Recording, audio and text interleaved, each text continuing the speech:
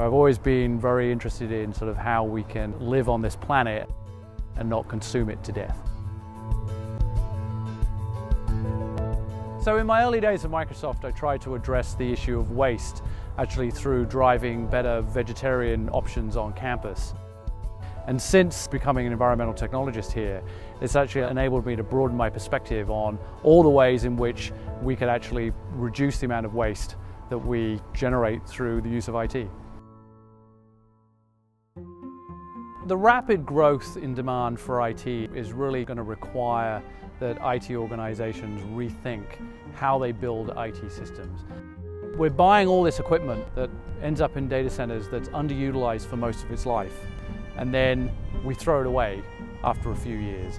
So essentially we're just digging deeper and deeper holes to build bigger and bigger mountains of e-waste.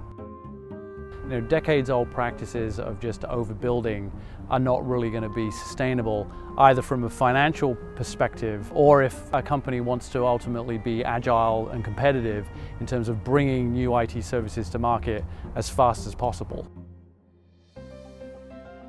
There are two things that IT departments need to do to focus on driving up utilization.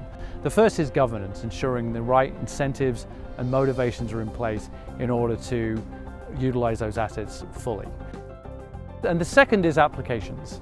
And developers really need to work with IT departments to create applications that don't assume unlimited IT resources, that can scale dynamically with demand and respond to constraints if and when the IT department needs to impose them.